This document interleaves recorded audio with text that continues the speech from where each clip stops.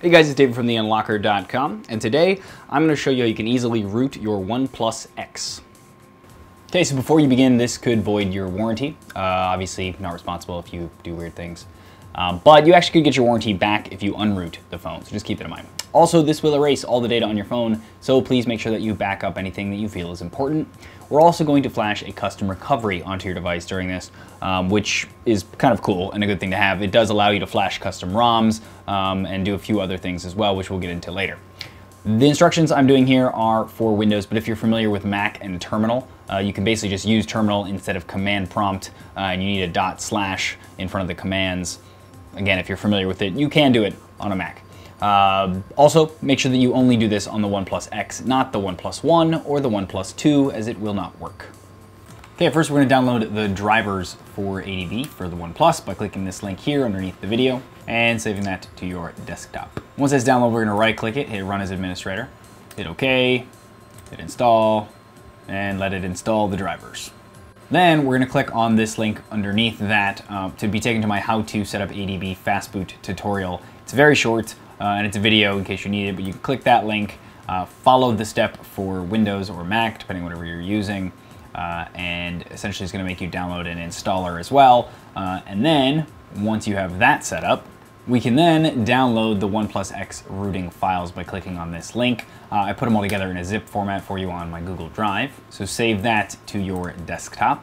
Once that's downloaded, we're going to right-click it and extract files, hit OK, and then you now have a folder with a few files in it. So we're going to select these two files, and we're going to right-click and copy them, and we're going to go to this PC, C, and you should have an ADB folder in here now after you did the installer. So we're going to right click in there and hit paste. So now the recovery.img and the superuser supersu.zip will both be in the same folder as ADB and Fastboot. Okay, then on the phone, we're going to pull down the notification center, go to the gear at the top to get to settings, scroll all the way down to about phone, scroll down to build number and keep tapping it until it tells you you are a developer. Then we can go back and you'll see a new developer options down here at the bottom. We're going to tap that. We're going to turn OEM unlocking on, put in your PIN code if you have one, hit enable, and then you can scroll down and turn on USB debugging, hit OK, and then we can plug the phone in via the USB cable to the computer. When you do, this should pop up asking you to allow USB debugging, hit always alive from this computer, and hit OK. If that doesn't come up, try unplugging the phone and plugging it back in, maybe even tapping on the USB debugging until it does pop up, because we need that in order to do the next step. Okay, then back on the computer, once the drivers are all installed and it is ready to go, we are going to go back to our ADB folder. We're going to hold down Shift on the keyboard and right-click in there, and then hit Open Command Window here. Then we're going to type ADB Devices, and hit enter just to make sure we can see our device. It should have a serial number and the word device. And then we're going to type ADB Reboot bootloader, and the device should reboot into Fastboot mode. And then we're going to type Fastboot OEM unlock and hit enter. After we do that, we will get a warning on the phone letting you know that this will erase the user data. So you can use the volume buttons to select yes or no, and then power to actually select the option. So we want yes, and wait for it to wipe. Okay, eventually it will restart and you'll have to go through the normal setup process. Do that. Once you get back to the home screen, we're going to pull down the notification center again, tap that, go to the gear, scroll all the way down to about phone again. We're basically going to re-enable USB debugging. So keep tapping on build until it tells you you're a developer.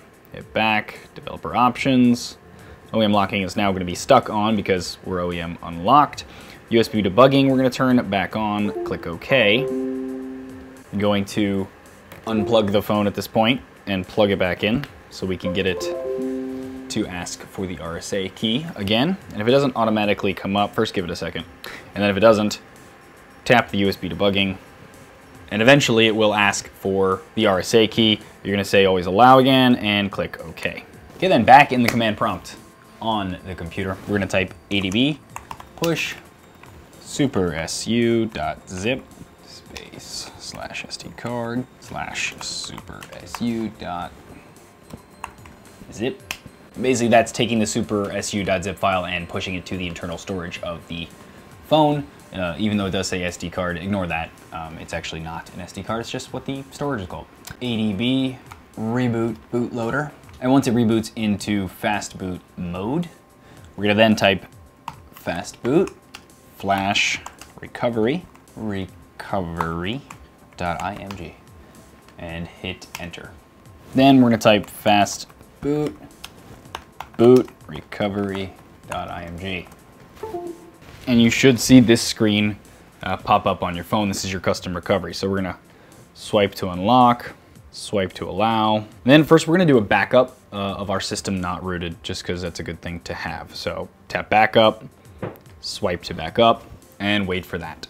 Once that's done, we're not gonna hit reboot system, we're gonna hit back again. And now we are going to tap install, scroll down, and you should see supersu.zip here at the bottom. Tap that, and then swipe to confirm. Once that's done, we're gonna hit reboot system and wait for it to reboot. Once you get all the way back to the normal home screen of the device, you're gonna log into the Play Store and download the Root Checker app, just so that we can make sure that root is installed properly. So once you have it, you're gonna open it, tap verify root. Super user request should pop up, hit grant, and there you go, you have root access. Now if you ever wanna get back to recovery mode now that you have root and you've flashed the recovery image, simply turn off the phone, hold down volume down and power at the same time, keep holding them, and you'll be taken to the TeamWin custom recovery. Okay, so now that you're rooted and have a custom recovery image, the next logical thing to do is to flash some custom ROMs, which are a lot of fun. So click the link below to be taken to my tutorial on how to flash CyanogenMod, which is the custom OS that used to be on the OnePlus One oh so long ago. It's actually a pretty cool operating system. Other than that, there are other ROMs that you can flash as well from my ROM repository on my site. There guys, hope you enjoyed that, and if you did, please thumbs up it or share it. It is greatly appreciated. And if you want more videos like this, please subscribe to the YouTube channel or follow me at The Unlocker at dkogan on any number of social networks. And as always, thanks for watching.